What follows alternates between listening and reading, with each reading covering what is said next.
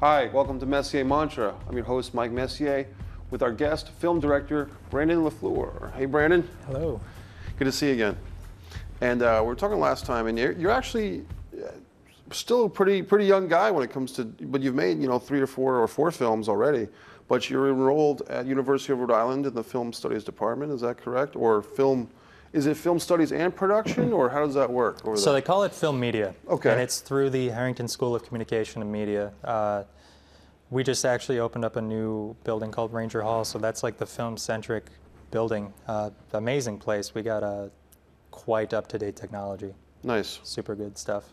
But we operate as Film Media, which many of the courses, you can choose your own path really, but a lot of the courses give you the opportunity to either direct one project or work on 2 other projects. So interesting. You could maybe write for one and then key grip for another, or do sound for one and I don't know, assistant camera for another. It really allows you to explore a lot of the positions that there are in the film world. Nice. And it's Keith Brown, is this gentleman's name? The head of the department, or is Keith? The head of the department, no, but he is one of the more involved production professors. Okay. Yeah. He runs a lot of the upper level classes, so there's like advanced production, and then there's the senior seminar in film media, and then various other courses. So in the past few years, we've worked with we've done client media production, where we do commercials for local companies, excuse me. There was another one where we exclusively work on films rather than doing digital.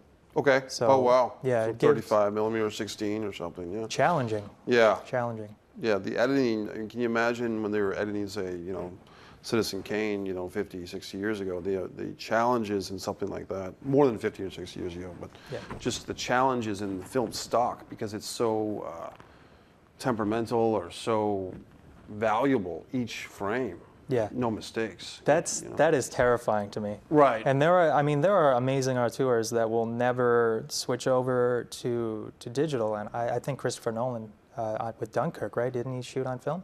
I believe you. I'll look into that. Okay, yeah, have you seen it yet? True. I've been meaning to see that one. I haven't seen Dunkirk yet. That's my plan this weekend. Just started. Yeah, it just came out. Yeah. But man, you have to be a perfectionist to work on film. Right. I can't imagine, because you send that stock out to get developed, and if it comes back terrible, you got to reshoot. Right.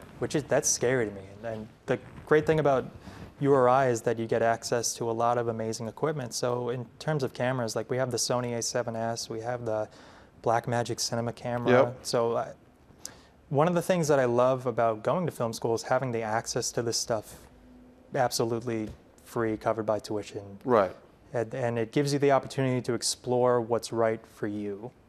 Right now, for me, that's the Sony A7S. It looks fantastic. And the very last film that we saw in the prior episode, Flicker, we shot on the Sony A7S. That was, it feels very professional. Yes. And it's very redeeming to have that type of quality. Right. Yeah. It's interesting. The technology advances so quickly, and at the same time, you still need to know. At the end of the day, you need human beings who know how to run the equipment. Yes. Or have what I would call an eye, what they call an eye, a DP with an eye, an editor with good timing, like we talked about your last piece with the comedic timing of the editing. All of the human factors, I hope they stay around as long as possible. I was watching I think Werner Herzog is doing a documentary on the internet and the technologies of the last 20 or 30 years. Lo and behold. Right. I don't know if it's come out yet, but I saw a preview of it. And I don't know if it's out on DVD. It was around for a week at the cable card in Providence, Rhode Island. Okay. So I was able to see it there. Yeah, but one quote in just the preview alone was riveting already, which is someone was speculating that there'll be a time when machines make films, and without the human being involved at all. I mean, now with CGI and special effects and so forth, you can say a filmmaker also has those tools. But do we want to get to the point where the tools are making the film and we have nothing to do with it other than to watch? I don't know if we want to get to that point. Will a film feel as intimate without human condition involved in it? I don't know. I hope not. I can't, I know there is artificial intelligence that's told short stories, Right. but I don't think that we as humans could be engaged in a story entirely made by artificial intelligence. We'd look at it and we'd say something's missing here. Something's missing here, and you know, where do we send our residual checks to? You know, you know. But I mean, they've done things. I mean, you know, I remember in chess, Kasparov was playing Deep Blue or whatever, the computer stimulated chess opponent, and it does seem like we get to that point of a dangerous position. But let's talk about your film school experience. Overall, it seems it's been very good for you. I've found it to be a very rewarding experience. Yeah. A lot of people tell me that you should just go right into the industry, but I would endorse film school 100%. Maybe not go out to California where it costs like $50,000 a year. Sure. I don't know, but to go to film school, it's an opportunity to network with the up-and-comers. Right. It's an opportunity to figure out what you really want to do in a learning community before you go out, and obviously learn from your mistakes. Right. Yeah. What do people, because as a pretty young guy, how do younger people these days appreciate film?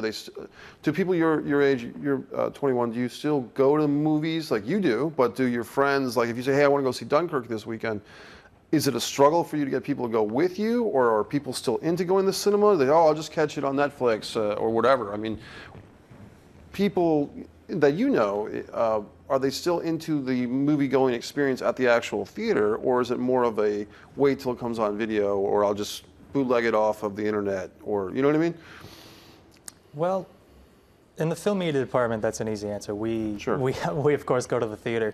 There's something about the theatrical experience. You know, the smell of popcorn, the slight coldness of the theater. Sure, and just, 68 and 72 degrees. Yeah, That's all the lights down, the huge screen. It's being projected as it should be. Right. I mean, Dunkirk, for example, that was shot on 70 millimeter, and that wouldn't be the same on my television. Right. I got a 32-inch TV. It wouldn't be the same experience. Sure. So I hope the theater doesn't die.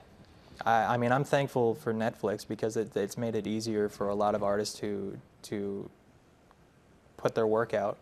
Like I know Tom DiNucci puts a lot of his work onto Netflix, and Yes. it makes it a lot easier for distribution. But there's still a place for major theaters. Right. There really is. Well, I'm glad to hear you say that, because I think that was a concern for people when the TV came out, 40s or 50s was, oh, are we gonna get rid of the movie, you know? And then so there's always been a game of the movie theater doing something to keep people coming, and it's always seemed to work so far, which is good. Yeah. You know, because it's like if you don't have that key brick of the movie theater experience, then I think some of this other stuff, that's kind of like the big thing, you know? So I'm glad to hear you say that people are still going to movies. Anything you've seen recently that caught your attention that you really enjoyed? I saw Woody Harrelson's Wilson. Okay. Very independent. I didn't get widely released, but I saw it at a showcase, and it's about this character named Wilson, played by Woody Harrelson, who gets very uncomfortably close with people. Right, right. Like he doesn't know when it's inappropriate to say something out loud, so it's like whatever he thinks, he just says it, and then he finds out that he has a daughter with a prior lover, and he just takes the worst possible route to go and find her. Okay. Yeah. It was such a fun ride. Nice. You know, that's what I'm into a lot of the independent films, so that was a fun one. Coming out soon, Brigsby Bear from Kyle Mooney. It's about, Kyle Mooney's character was abducted as a child, and then the people that kept him produced a television series called Brigsby Bear that he watched throughout his entire life, and then only to find out that the show's not a real show and it was made by them. So he goes off, once he's finally saved and taken back into public life, he goes off to try to make his own Brigsby Bear. Wow. That looks fantastic. I like that mix of absurdist comedy with something that's like traumatizing drama. Right. So I haven't seen it yet. It's coming out very soon, but I'm looking forward to it. Well, speaking of what you just said, kind of will lead me to show clips of your own work, which we, for those that watch our previous episode, we'll see them again, but for those who haven't, let's check out some of your clips, Brandon, right here on Messier Mantra. All right. I want you to think about something. You're 10 now. I wonder where you'll be when you're 20. I don't know. Now think about it. You'll be in college. You'll be off doing great things. I wonder where those things will be. I've never thought of that. Really? I always thought I'd be here with you. Oh, honey, you don't have to stay here just for me. I want to. You won't be saying that when you're 20.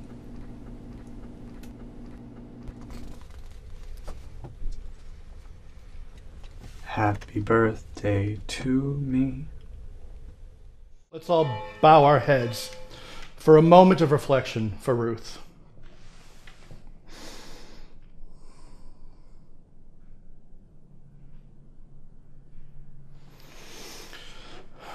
Thank you. Ruth was an exemplary mom. She was a nurse for over 40 years. She was an amazing caregiver.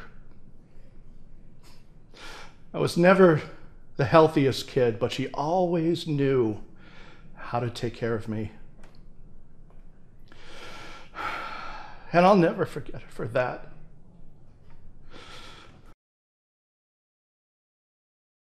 Goodbye, Mom.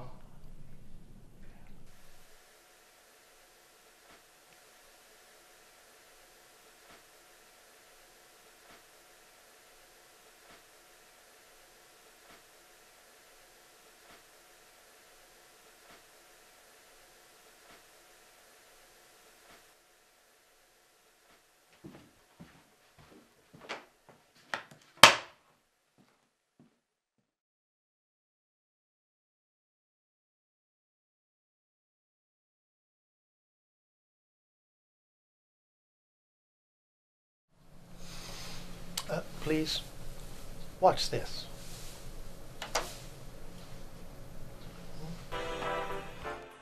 Jackson Insurance and you. You've just started work at Jackson Insurance. Good for you! At Jackson Insurance, you do the work so that we don't have to. What's this? A phone call? You'll be getting a lot of these at Jackson Insurance. Hello? Why, Darlene, my beautiful wife. Uh-oh, a personal phone call. You know what that means. Well, I guess you should have saved that phone call until after work. Sorry, Roger. To avoid becoming a Roger, follow these 3 steps. That's all for now. Now get back to work.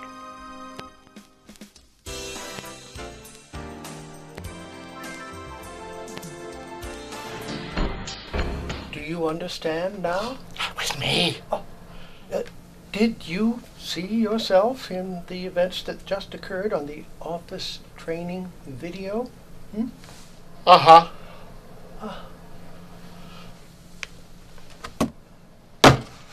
I think you know what to do with this. Sam, talk to me. Easy? What about this is easy? Okay. Perhaps it was the wrong choice of word. None of this is easy. I've known about the you were pulling for years, and I kept it secret for years because you begged me. And you too want to tell me it's easy? None of this is easy, Sam. I am 70 years old. I have spent more than 40 years with your mother, and all that time, something didn't feel right. This is that feeling, Sam. Decades of this.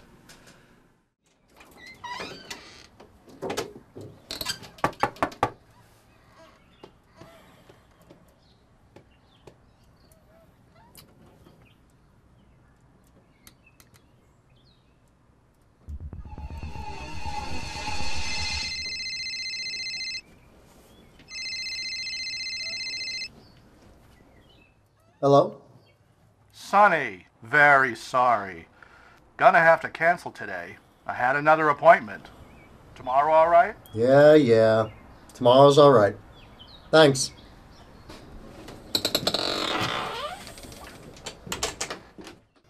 Welcome back to Messier Mantra with our guest, Brandon LaFluer. Brandon, I just had a couple of thoughts. In your the funeral scene, or the memorial service scene, I should say, to clarify, with the actor Jack Shipley's his name, right? He's doing a tribute to his mom, and I caught something that I haven't caught in a lot of independent films, even my own. Really, was you had a really good shot of what we would call, background actors, and there was a really good moment where one of the background actors, I think a woman in kind of a black dress, she had like a really nice emotional state of mind on her face, which is actually, to your credit as a director and to whoever that actress was, quite good, because it's hard sometimes to get background actors to really get emotionally invested in the project, but it seems like you caught something there with her. Is there anything you remember about that particular shot that you want to talk about? I do. It was an action. All we did was an action rehearsal, and we ran on the action rehearsal. She was listening to Jack and how he was giving the eulogy, and she started crying. Wow. Yeah. So I think that's a testament to Jack's skills as an actor and how he was able to work with the dialogue. But it gave everybody chills. Right. That was an intense moment. And to the young lady herself, I don't even know her name if you do the actress that I'm talking about, but to her credit too, because it did lend itself to emotional gravity to the scene, Yeah. And from what I remember in Nana, she wasn't a main character, but just her moment there was pretty good. And like I said, in a lot of films, even mainstream films that'll go to the cinema, you take it for granted that background actors have much to do with it. You know what I mean? Yeah. But they can. Just evidence. And then in the scene, I still love that scene, the training video. Within the training video, what I found interesting was the positioning of the water cooler behind Jack's character, which is always that, the water cooler talk, or, you have the bubbler, or whatever you want to call it, with the little Dixie cups. The worst is those triangle cups that you can't even put anywhere. What are you supposed to say? It's one sip and throw it away. It's ridiculous. Yeah. But the fact that, he poofs, and then the water cooler just happens to be positioned right behind him, was that a happy accident, or was that something that you planned out? That's a happy accident, 100%. Yeah, but water cooler talk, you'd think that he'd be allowed to sort of be a little looser in the office if they're having water cooler talk, but nope, he gets fired.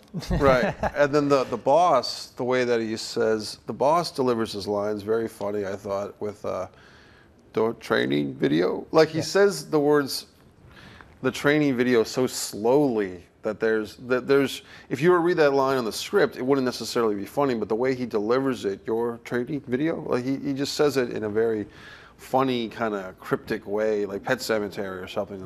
Yeah. I had him think about Office Space. Or actually, Right. I had him watch Office Space the day before because Bill Lumberg. Yeah. He's just like, so ipso facto, let me drink my coffee and tell you what to do. Right. Was that the character that's always getting inquisitioned by the two office inquisitors? Is what I remember of that movie. They're always taking people out of these interviews, and I don't like my flair and stuff like that. Yeah. What were some comedic influences, or dramatic, or both, more influences on your work as you're developing your style, so to speak? Comedically speaking, Mike Judge. Okay. Yeah. So was that Beavis and Butthead, the artist? Beavis and Butthead. Right. Office Space, Extract, King of the Hill. Yep. A lot of the stuff that he makes feels very real, but then he mixes in some great absurdity. Right. Especially with Extract. Especially with Office Space as well. I don't want to give too much away on Office Space, but they devise a code to take a percentage of some of the income that the company's making, but they accidentally move the decimal place over and steal hundreds of thousands of dollars. Right. So they're just trying to make a quick buck, but then they end up everything just goes downhill so quickly. Yeah. That's just hilarious to me. Yeah. And I think he makes things that are very real. Right. and I admire that a lot. The aggravation of the everyday man will never go out of style. You know? I don't think so. You know, like, I remember the Blondie sandwich. What was Dagwood and Blondie? I don't know if you remember that. That was a way back. Just a guy whose whole freedom in life was just have a sandwich. You know, because his life was so miserable. And this was just a comic strip, you know. But I mean, he would get excited about the sandwich. Because Dagwood was just a miserable, you know, a guy who's just living life and had the pretty wife, but his whole thing was just to have a sandwich. You know, that's the thing I've noticed. It's the little things, you know. Even in Nana, which was a dramatic piece, it was just the relationship between the grandmother and the grandson revolved around chocolate chip cookies. Right. You know, and that's a very warm thing. I know that I'm 21, but I still love pulling some cookies out of the oven. Yeah. You know, it's great. Yeah. And I think that just, it's a good metaphor for love and warmth and happiness, you know. The Nana thing to me is interesting because just today I borrowed from the library. Imagine that, still going to the library. But I went to the library, not Amazon or eBay, but got Bruce Springsteen's Born to Run audio CD. It's his biography, 16 CDs of, you know, the boss, Bruce Springsteen. And I'm on basically like 5 minutes into it. It's already emotionally packed. And he was raised in a house where his aunt died at age 6, got hit by a truck on her tricycle. And you know, he never met his aunt because she was already long gone. But they had this painting of the aunt in the family house that just kind of loomed over them all the time. Because like in the living room where the grandma is and his parents, there's this portrait of the aunt, which he didn't realize it at the time, but what it reinforced is we could all go at any day, any minute. Absolutely. You know, and the sweetest picture of innocence, you know, the 6-year-old aunt who was killed by this truck, and it was just looming over him as this constant reminder. And the other part of it was he was raised by a grandmother who saw him as the substitute for her dead daughter. His dead daughter, his dead aunt, Virginia, the grandma saw Springsteen as kind of the reincarnation or the second chance to be the smothering, overwhelming mother figure. And she wouldn't even let his own parents really raise him because she swooped in on him. And he said that he was like a little tyrant in the house who was in, you know, so just that relationship, much darker than that Springsteen had than Nana, you know. But it's just interesting that I would listen to that coming up here to talk to you today about your films. Yeah. And the human relationship, what I like about your work is just that you're really exploring kind of the nuances and the details of all the different combinations.